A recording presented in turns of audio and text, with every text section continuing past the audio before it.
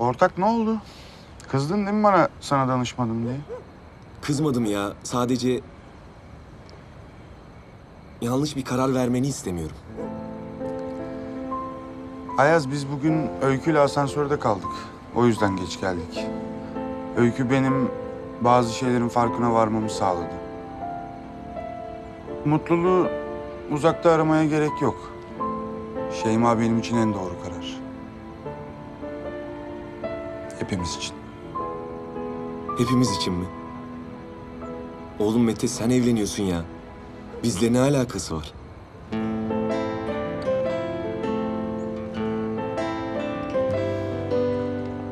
Üniversitede canımız sıkıldığı zaman kaçıyorduk yani İstanbul'dan. Uzaklaşıyorduk. Yarın böyle bir şey yapalım mı? Benim canım sıkkın değil ki. Ya benim öyle. Hadi ya, kırma beni. Erkek erkeğe gidelim işte. İki muhabbet ederiz, dertleşiriz. Tamam ortak. Sen istiyorsan gideriz. Mete. Mete? Şşş. Ne oluyor ya? Oo, sen hala uyuyorsun. Hadi kalk, hazırlan. 10 dakikan var. Ne diyorsun abi? Ne hazırlanması ya? Oğlum, erken kalkan yol alırmış. Ya Ayaz, çok geç yattım abi. Beni bir rahat bırak hadi. Tamam hadi, arabayı ben kullanacağım hadi. Tamam, sen kullan arabayı. Oğlum, tatile gideceğiz demedik mi? Hadi ben aşağıda bekliyorum. 9 dakikan kaldı. Ne tatili ya?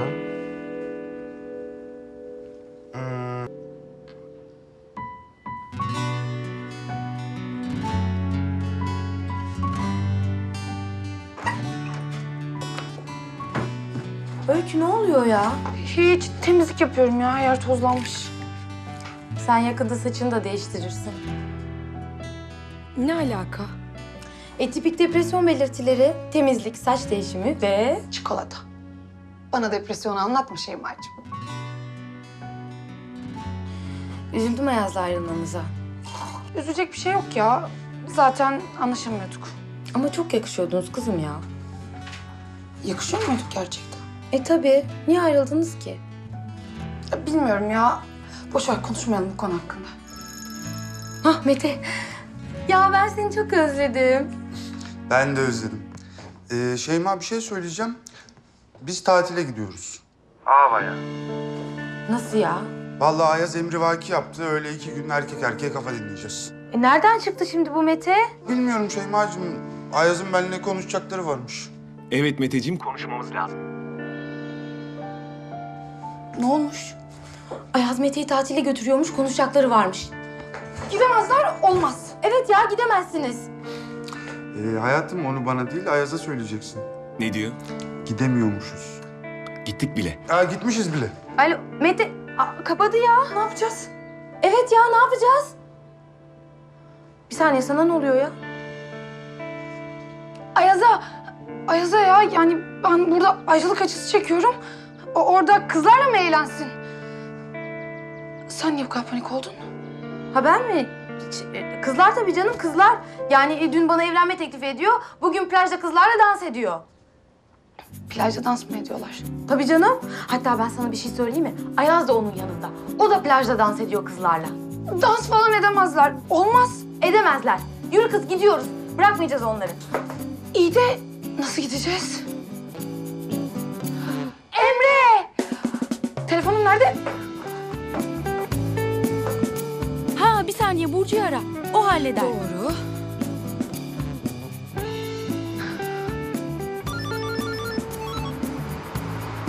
Ay canım, nasılsın? Biraz daha iyi misin?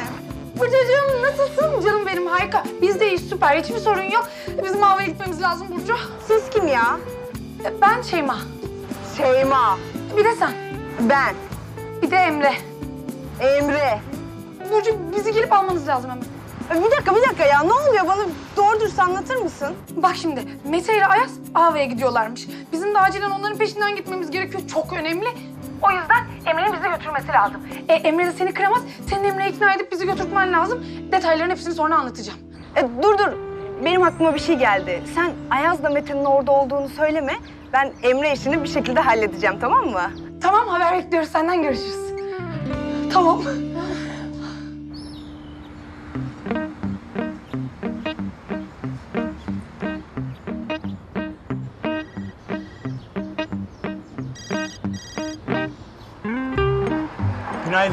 Günaydın, nasılsın?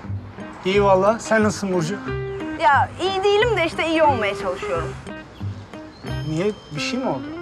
Ya oldu aslında. Şimdi şöyle, Öykü, Şeyma, ben. Ortak bir sorunumuz var. Yani böyle toplu bir sorun. Yani toplu derken şişman anlamında değil, anladın mı? Tamam. Yardım edebileceğim bir şey var mı? Ya biliyorum, senden hep bu aralar bir şey istiyorum ama bu sefer bak gerçekten çok önemli. Estağfurullah. Ne demek? Söyle. Bizi Ava'ya götürür müsün? Ava mı? Ne yapacaksınız Ava'da ya? Ya biliyordum işte, hep yük oluyoruz sana. Ya hayır, onun için söylemedim de. Yani şanslı gündeymişsin. Çalışmıyorum bugün. Yani? Yani problem yok, götürürüm. Ya tamam, çok sağ ol. Sen var ya bir tanesin, çok teşekkür ederim. Anneciğim geçen seferki gibi olmasın, olur mu? Hani böyle okul gezisi falan deyip de. Yok yok anneciğim, merak etme sen. Hemen gidip geleceğiz. Hafta başında buradayız. Tamam. Dikkatli ol, olur mu? Tamam.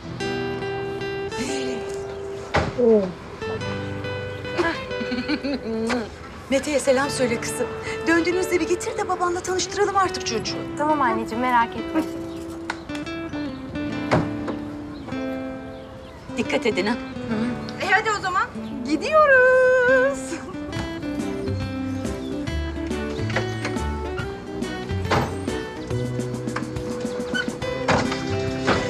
İyi yolculuklar. Dikkatli gidin. Dikkat edin ha. Oh, iyi ki geldik ya. Vallahi püfür püfür yani. Bir de denize girer rahatlarız şimdi. Ayaz, neyin var senin Allah'ın sen ya? Ha? Ya şimdi yeni geldik. Hani ortam bozuyormuş gibi olmasın da. Ya içim yiyor. Söylemesem de rahat edemeyeceğim. Ya ortak tatil dedin geldik ama senin yüzünden düşen 1000 parça.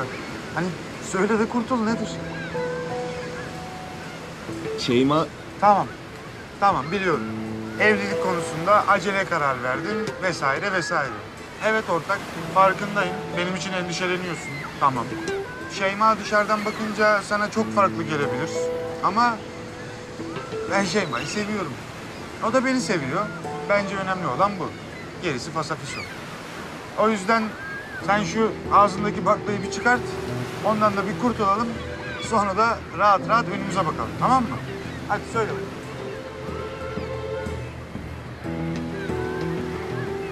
neyse ya. Sonra konuşuruz. Sen bilirsin ortak.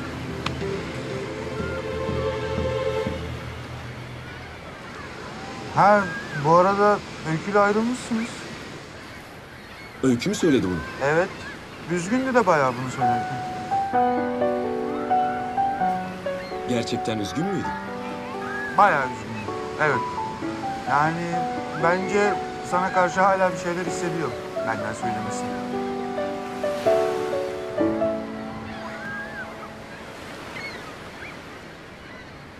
Neyse ne diyorduk? Kafa dağıtacağız değil mi? Aynen.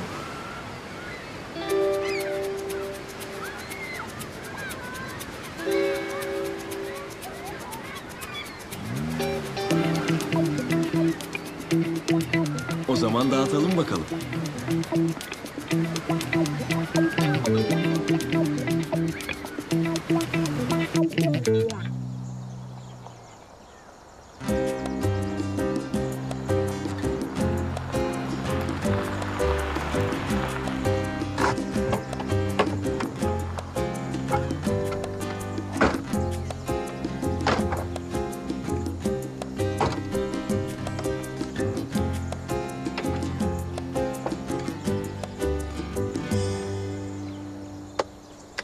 Ya Emre, sen de bizimle kalsan. Yok artık. Ben nasıl kalayım? İş güç var malum. Ama hafta sonu. Bizim işte öyle hafta sonu hafta içi fark etmiyor biliyorsun. Hem baksana siz bavullarla falan gelmişsiniz. Ben hiçbir şey getirmedim. Ya Emre sen de kalsana, ne olacak ki? Hem sen de hiç tatil yapmadın bu ara. Ayrıca bence sen Burcu'yu kırmazsın. Değil mi?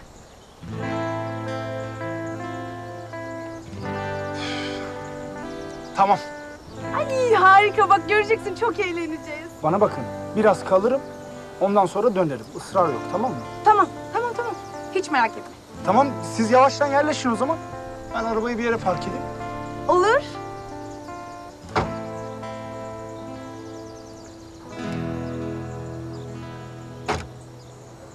Kız sen de ne hinsin ha? Mete arıyor. Ayaz kesin söyledi. Ne söyleyecek? Ha yok bir şey, o anlamda söylemedim. Ya hadi şu bavulları bırakalım da bulalım şunları ya. Hadi. Esas senin bu işte. Lan şuna bak, tipe bak, sinir oluyorum. Ya Burcu lütfen hadi tatsızlık çıkmasın. Tamam.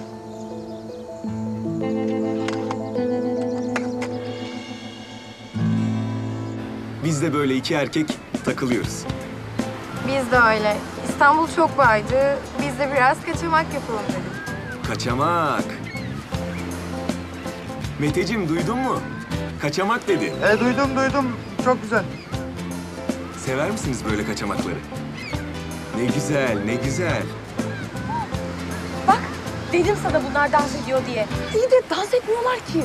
Bundan sonra ne yapacaklar sanıyorsun? Dans mı edecekler? Hem de ne dans. Yürü kız.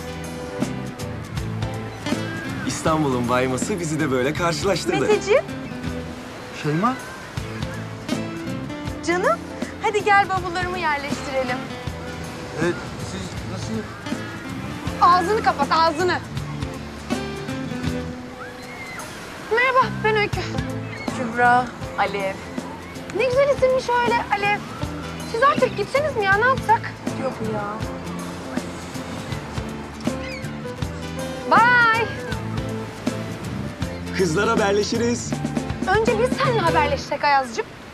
Buyurun oturun. Sizi dinliyorum.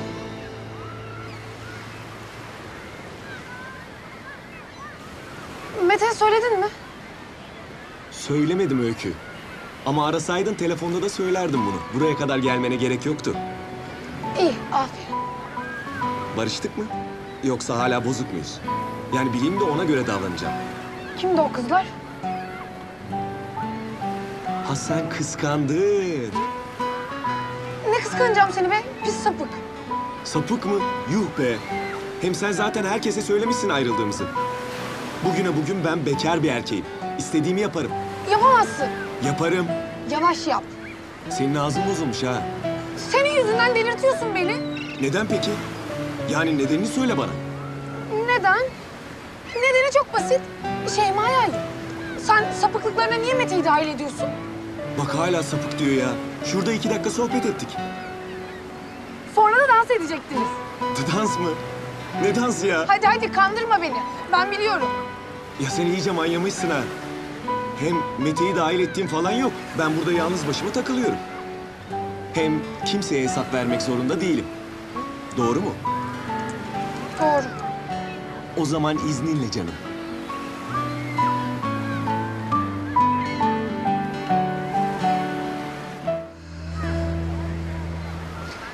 Nasıl geçti yolculuk? İyi geçti. Ne güzel, sevindim. Sizin nasıl geçti? Bizimki de iyiydi ya, yollar hep açıktı. Bizim de açıktı vallahi. Öyle rahat geldik. Hava mis valla. Sabaha kadar yatabilirim şezlongda. Yat canım yat. Sen üstünü değiştirmeyecek misin Öykü? Yok ya, iyiyim ben böyle. Ha iyi. Oo Ayaz Bey'e bakın ya.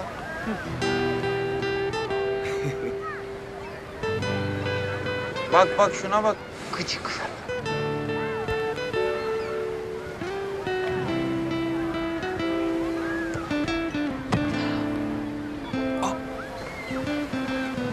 Ne yapıyorsunuz siz ya? Pardon Öykü, istemeden oldu. Kızlar siz de özür dileyin. Çok pardon. Önemli değil Kübra, Alev.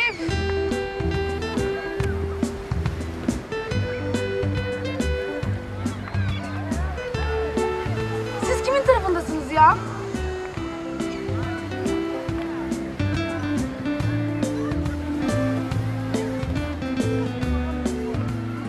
Abi, nasılsın? Oo kimler gelmiş? Herkes buradaymış. Merhaba. Merhaba Emre'cim, nasılsın? Aa, bu tişörtün aynısı bende var ha. New York'tan almıştım. Hadi ya. Bu şorttan da bende var. Aa, terlikler. Emre'cim, sen bildiğin ben olmuşsun. Ya abicim ben verdim kıyafetlerini. Kusura bakma. Yok canım, ne kusura bakacağım. Keyfine bak Emre. Yok abim. Ben kızları getirmek için geldim zaten. Yarın döneceğim. Yok öyle bir şey. Buradasın, beraberiz. Hayatta bırakma. Sen tavla biliyor musun? Bana onu söyle. Biliyorum da boş oynamam. Ha, güzel. O zaman hemen bir tane kap da bakalım neler biliyorsun. Eyvallah.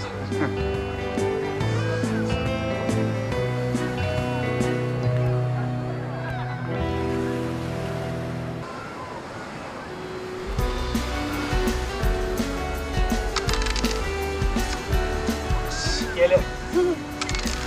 Aa, kaç geldi Emre'ciğim? Düşeş abi. Düşeş değil mi?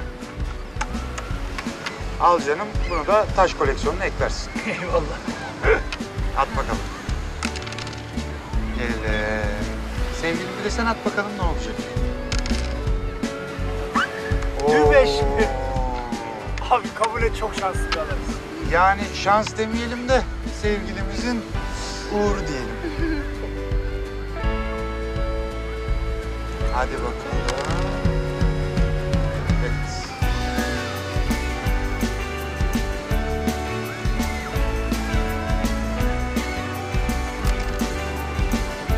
Sen bu çocuğu kıskanıyorsun ha. Benden söylemesi. Ay ne kıskanacağım be. Ben öyle denize bakıyordum da o da tesadüfen denizdeymiş.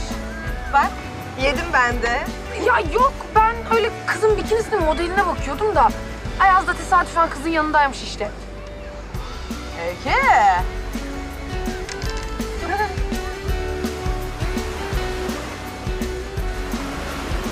Şöyle kasıla kasıla yürümüyor mu? Sinir oluyor. Bak orada. Benimki de yanında.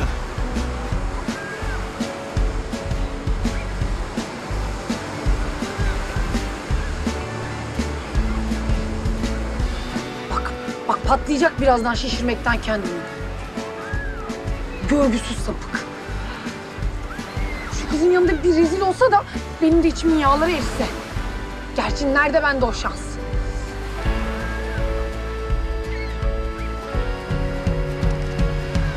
Yürü gidiyoruz. Nereye?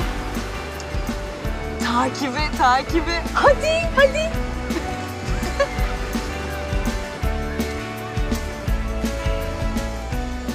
Çok güzel yerdir burası. Şeytan diyor ki çak şunu çelmeyin düşsün kızın önüne. Getirdiğin herkes duyacak.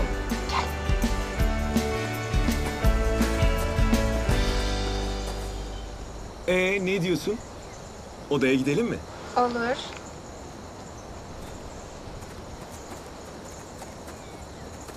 Duydun mu? Ben sana dedim sapık işte bu sapık. Pis. Dur sakin ol. Bak göreceksin göstereceğiz o pis sapığa gününü.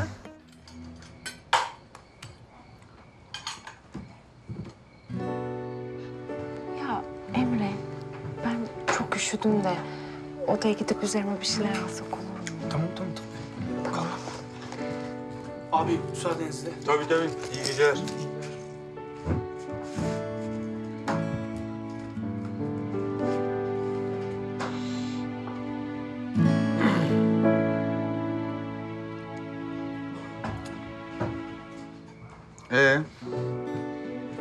Şaşırdın değil mi? Yani Şeyma'yla... Yo, ben çok sevindim. Yani bence siz Şeyma ile birbirinizi tamamlıyorsunuz. Ne güzel. Çocukluk arkadaşım evleniyor ha.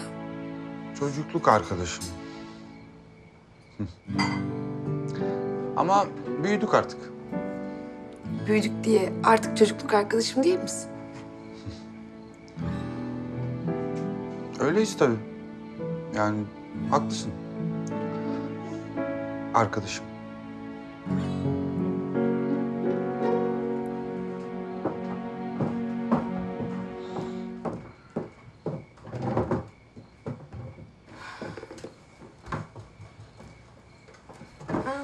Emre ile Burcu nerede? Burcu üşümüş, odaya gittiler. Aşkım ya biz de mi gitsek acaba? Çok yorgunum. Tabii hayatım, olur. Hadi. Arkadaşlar, size iyi geceler. İyi geceler. Geceler.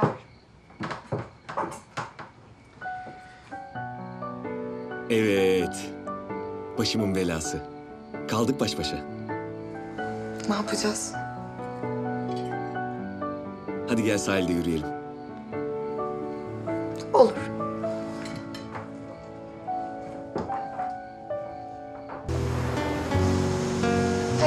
Bu sefer ayakkabıları çıkartmıyor muyuz?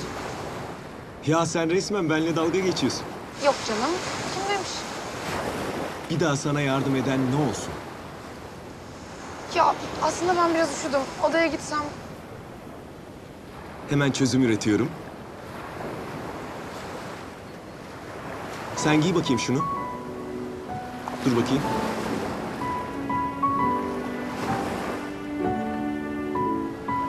Önünü de kapatalım.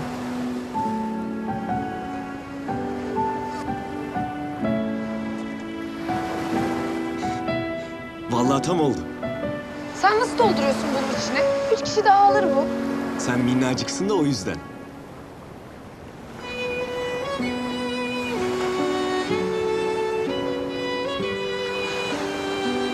Bu gece yemekte söylediklerin için teşekkür ederim. Rica ederim. Gerek yoktu. Bence gerek vardı Öykü. Bazen sesini çıkarman gerekiyor. Hep böyle susmak olmaz ki. Yani bu kadar feda etme kendini ya. O sunum, o iş senin hakkındı. Hadi gel benimle. Nereye? Sürprizim var. Az laf, çok iş. Hadi gel.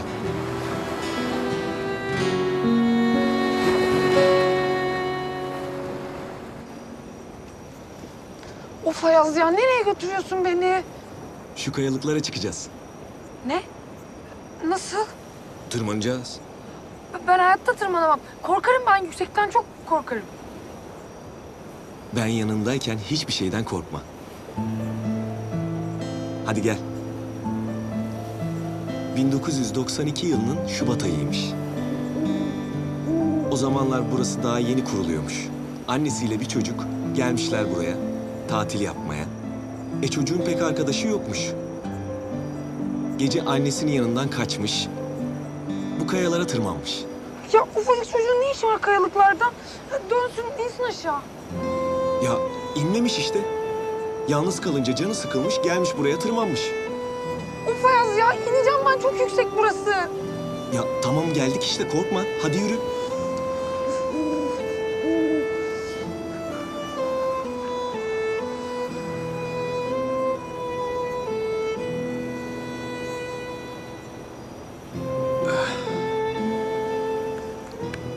İşte burası.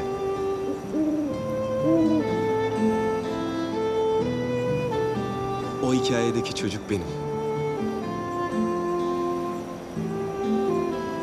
Biz annemle buraya tatile gelirdik. Ben hemen kaçıp bu kayaya tırmanırdım. Tek başıma hayaller kurardım. Yalnız bir çocuktum. Hiç arkadaşım yoktu. Öyle denk geldi.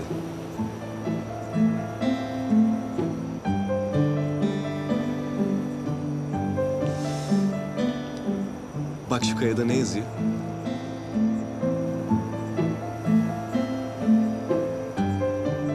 Küçük Ayaz.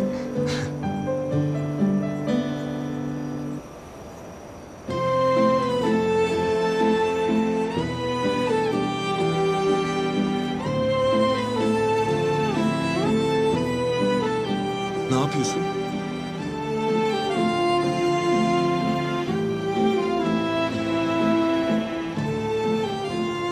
Ben senin arkadaşın.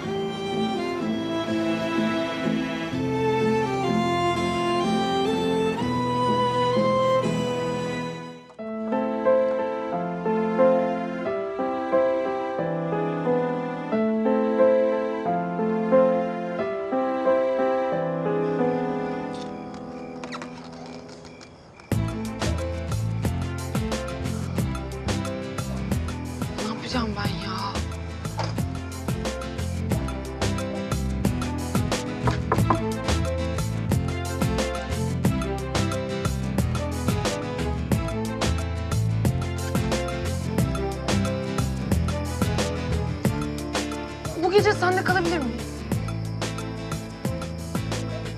Biraz fazla hızlı gitmiyor muyuz sence de? Mecbur kalmasak gelmezdik herhalde.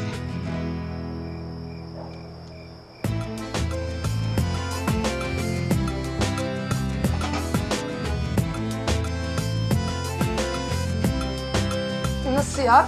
Senin odanda da mı başka yatak yok? Ne biçim otel ki burası?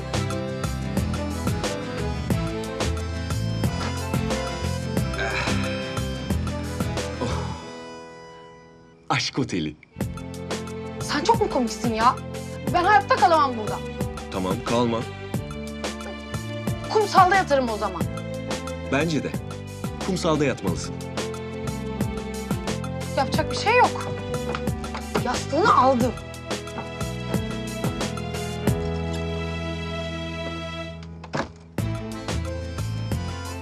Deli kız ya.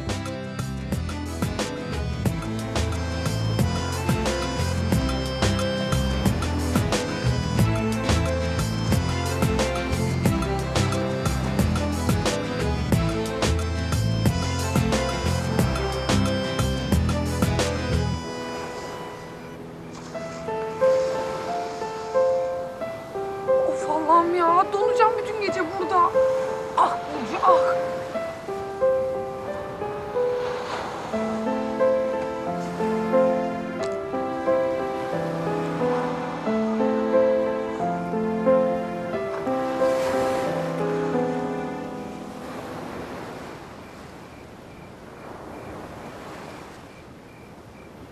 Kumsal gerçekten çok iyi fikirdi.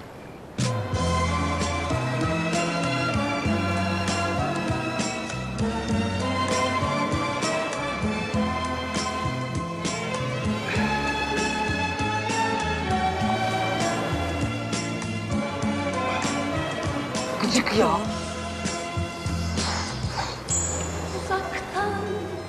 Ne oldu, üşüdün mü? Aşkından kaçıyorsan Ne üşüyeceğim be? anla biraz. Hayır yani üşüdüysen yanıma gelebilirsin. Kalsın istemez. O zaman iyi geceler.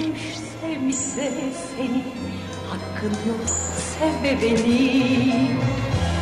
Uzaktan bakıyorsam, aşkından kaçıyorsam anla biraz beni. Benden önce birisi görmüş sevmişse seni hakkın yok, sevme beni. Hakkın yok, sevmeye beni.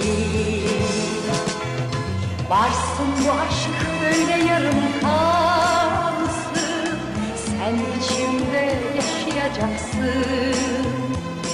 Bu dünyaya bir daha gelirsen, ilk ve son aşkım sen olacaksın.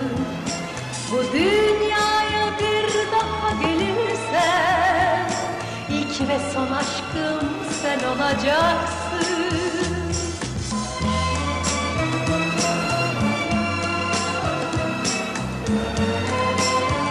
Bu çizgiyi geçersem bağırırım ona göre. Ben geçmem de... Yani sonuçta bir anda beni çekip öpen sensin. Nereden çıktın sen benim karşıma ya? Vallahi bu soruyu ben de kendime çok soruyorum. Geçen günlerimiz her zaman yaşanmayan, bir benzeri olmayan, nerede o sevgimiz? Gizli saklı habersiz, orada burada sessiz, geçen günlerimiz her zaman yaşanmayan, bir benzeri olmayan, nerede o sevgimiz? Söyle nerede o sevgimiz? Varsın bu aşk böyle yarım kalsın, sen içimde yaşayacaksın. Bu dünyaya bir daha gelirsen, ilk ve son aşkım sen olacaksın. Bu dünyaya bir daha gelirsen, ilk ve son aşkım sen olacaksın. La la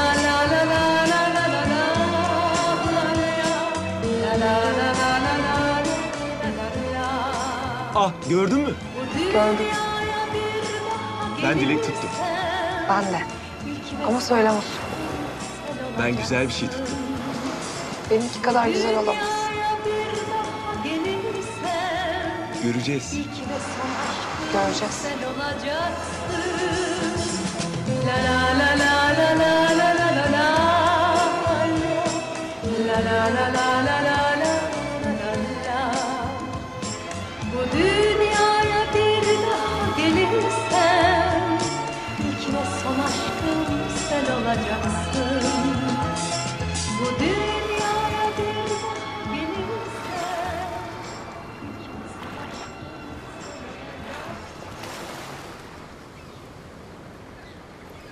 Evlenmemiz gerek. Namusumla oynadım. Ne? Sınırları ihlal ettin. Çok affedersin ya. Hiç farkında değilim.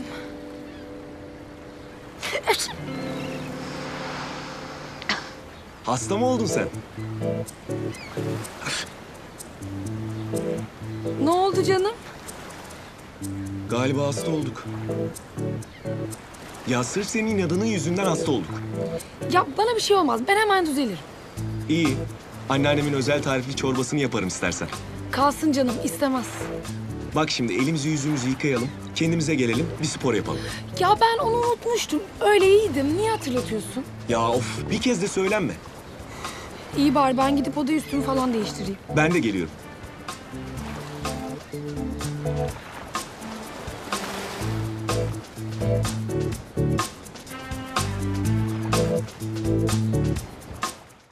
Uyandınız demek. Emre uyuyor hala.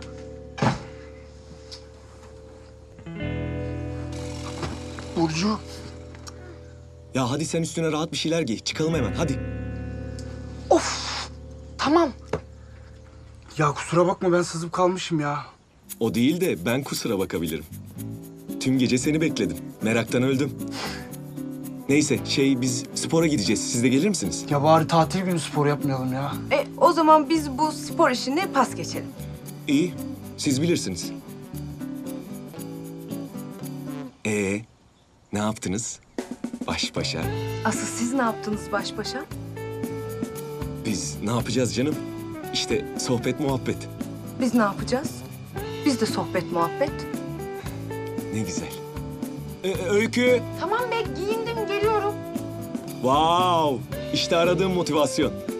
Neyse ben de üstümü değiştiriyorum. Kapının önünde bekleyeceğim seni. Ay tamam.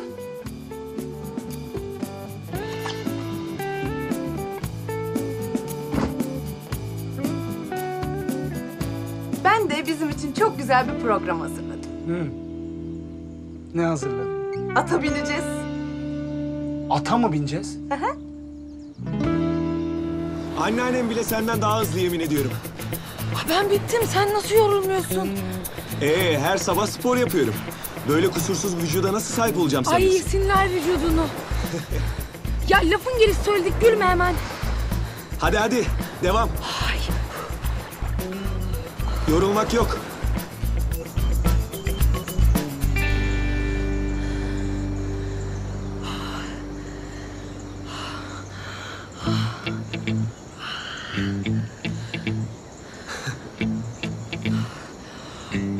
Sen bayağı iflas bayrağını çekmişsin.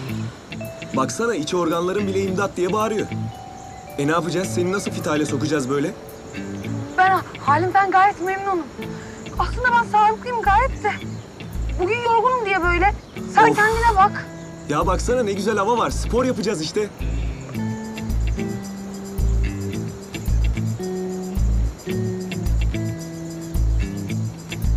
Hadi sen de yap.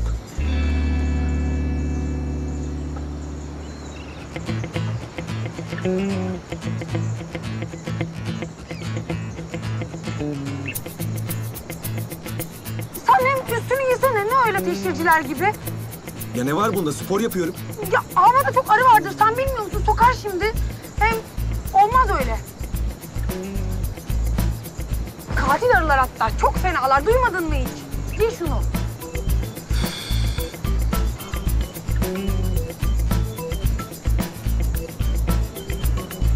Sen de fazla konuşacağına spor yap hadi. Yaparım. Ne var ki? İyi yap da görelim bakalım.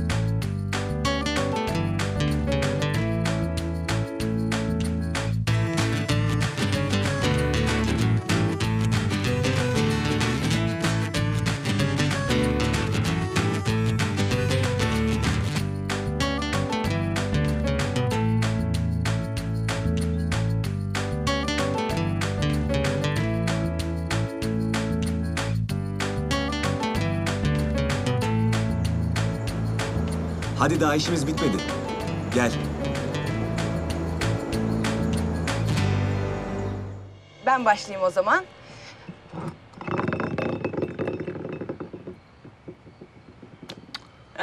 Heh, aramızdaki en hevesliye geldi. Doğruluk mu, cesaret mi? Doğruluk. Doğruluk. Önemli bir şey. Abi, gerçekten evlenmek istiyor musun? Ya Burcu sorduğun soru mu şimdi ya? Arkadaşlar hakikaten ben saçma sapan oyunlarla uğraşamayacağım şimdi. Hayatım. Ya tabii ki evlenmek istiyorum. O yüzden teklif ettim. Değil mi? Tamam, tamam. Sen çevir o zaman şimdi. Gerçekten çoluk çocuk işler yani. Ya oyun bozanlık etme işte çevir. Bitsin gitsin.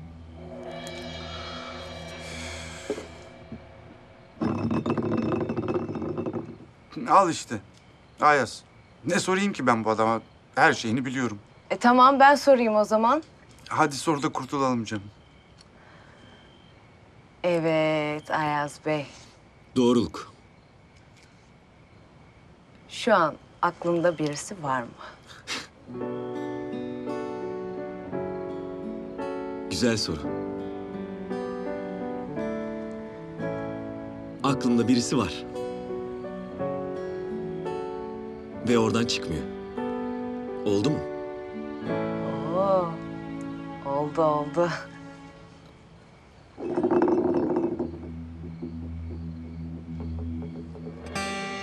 Heh. Şimdi... Şeyma. Doğruluk mu? Cesaret mi? Cesaret. İşte ben de tam bunu tahmin etmiştim. Doğruluk sana pek gelmez. Çünkü sen cesur bir kızsın değil mi? Şimdi eğlenceli bir şey yapalım. Telefonunu çıkar. Bak ben de çıkardım. Rehberden şansa bir numara seçeceğiz. Hoparlörü açacağız. Ve sen de merhaba diyeceksin.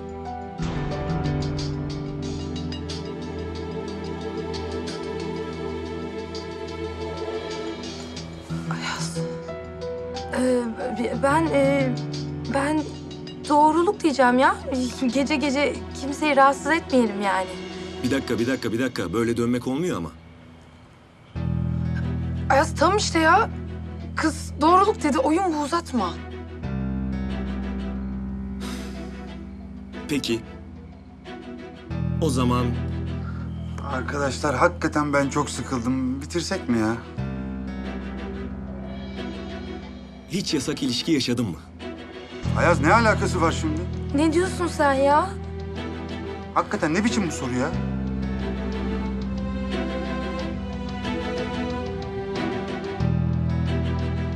Bence bitirelim bu oyunu ya burada. Ya bu niye böyle yapıyor ya? Duracağım. Tamam. Öyle bir...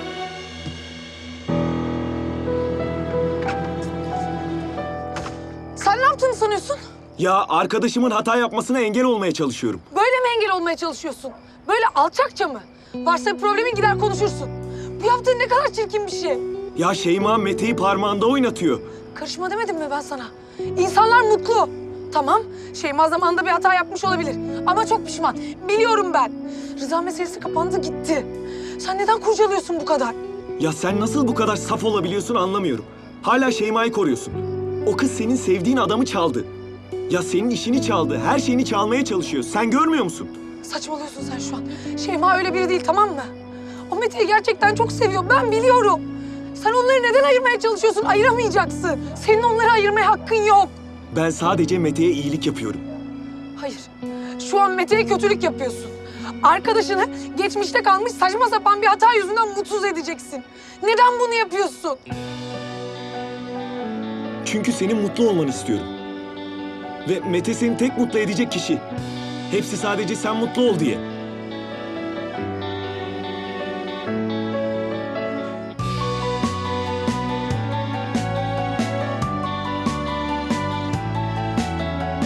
Bana geçen gece sorduğun soruyu sor. Hangi soru? Manzaradaydık hani. O zaman cevabını bilmiyorum demiştim. Artık biliyorum, sor. Sorsana. Hala Mete'ye aşık mısın? Hayır. Artık Mete'ye aşık değilim.